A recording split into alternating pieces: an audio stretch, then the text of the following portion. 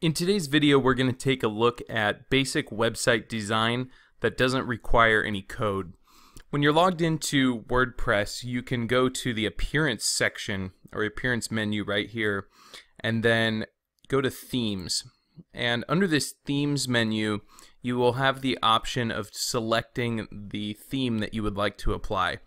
Think of a theme as a piece of clothing that you put over the top of your website.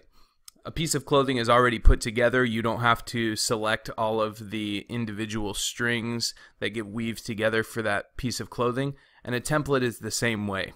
You don't have to know all of the code, all of the HTML and CSS to figure out how to design the website. You can just use the theme, and then you can modify it as you like. Modifying a theme is kind of like rolling up the sleeves on your long sleeve shirt. There's not a lot that you can do with the modifications in some of the basic themes, but there are some things that you can change. So we'll get started with this theme right here called 2016. The 2016 and 2015 and so on and so forth themes are created and they're included with your WordPress install. You can select a theme by hovering over it and then clicking activate.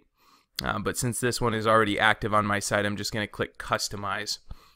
And when you click customize, it's going to give you a preview of your home screen on the right hand side, and then on the left you're going to see the customize menu. And the customize menu is going to give us some different options. Page is taking a little bit to load here. So we'll go through all the options here on the left-hand customize panel. And I do want to point out that at the bottom here, there's three different views. There's a desktop view, there's a tablet view, and there's a mobile view. And most people that read your website are going to be reading on a mobile device or on a tablet. Over 50% of all web traffic is on mobile devices. So it's good to think about what is this going to look like for my mobile readers in addition to the traditional desktop view. First is the site identity. If you want to upload a logo, it's going to appear up here above the name of your site. So you can select a logo there and do that. Then you can change your site title by changing the text in this box. You can change the tagline that appears underneath your site title right here. And then you have an option of choosing whether or not those display. You can also choose your site icon right here. So a site icon, also known as a fav icon, is the little guy that shows up in the tab in the browser. So you can see there's the Gmail one, etc. So I have a little logo for my site that I put in there. And to do that, you can just click change or upload image here. And anytime you make changes, go ahead and click save. And then when you go back, those changes will be applied.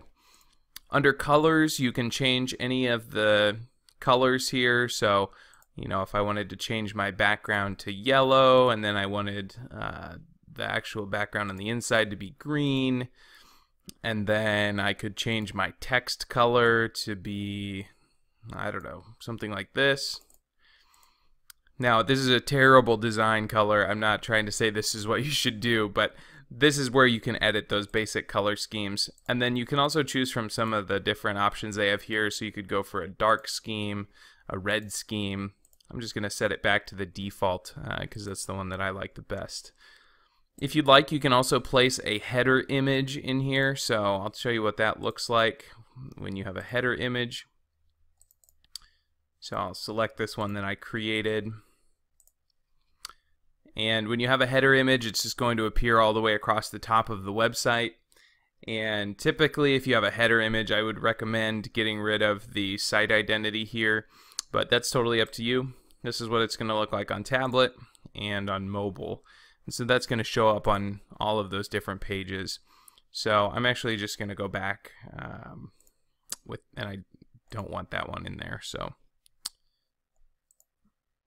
Alright, next is the background image. If on this black area around the edges you wanted an image instead of a color, you could upload an image here.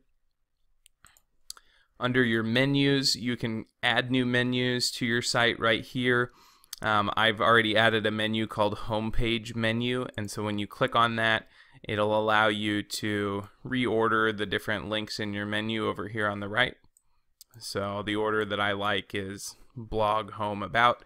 And then by dragging to the right, you can actually create layers in your menu. So you can see here, now I have these other options. When I hover over blog, it will let me click on home.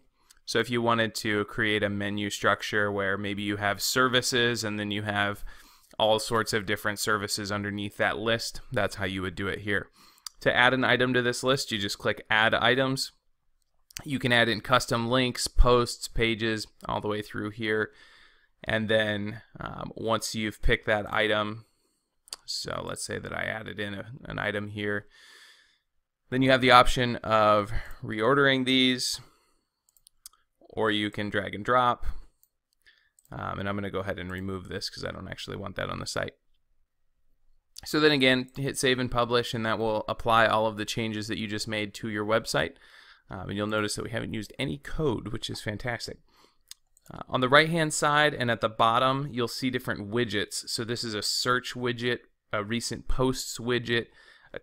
This is a ConvertKit widget for an email marketing program that I like, and Bluehost advertisement for hosting.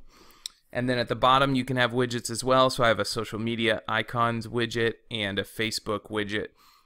And you can change those here by going to the sidebar, the content, and you can do all sorts of cool things with widgets. So when you click add a widget, there's a number of pre-installed ones that you can do. And then you'll also see one called text. And text means you can actually put some HTML in here. So if you go online and find a custom widget, they'll give you a snippet of code that you can copy and paste into one of the text widgets, and then that will appear on your site. So those are some cool things you can do. And then the last option here is static front page.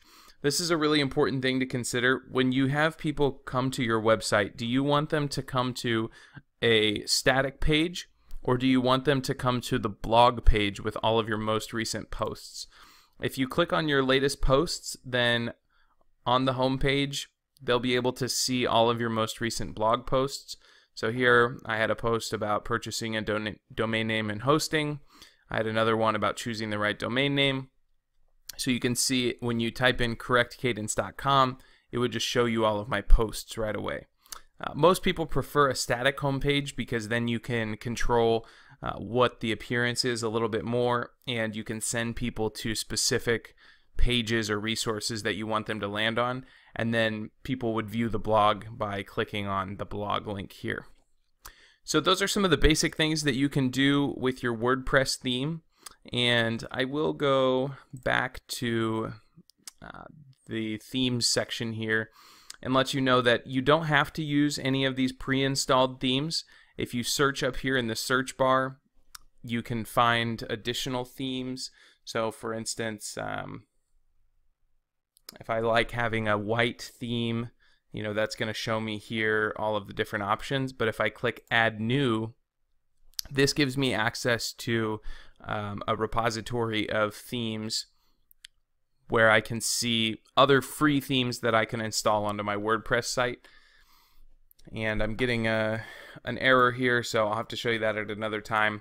But you can also install premium themes. So if you buy a theme from a website like ThemeForest, then you can install that here as well. So that's what I've done here, and in a future video, when I actually take the time to design my site a little bit more, I will install Avada, which is a really robust theme. It's more complex to use, but it does give you a really beautiful site. So thank you guys for watching. If you have any questions about themes and applying them to your WordPress site, leave a comment below, and I'd be happy to help.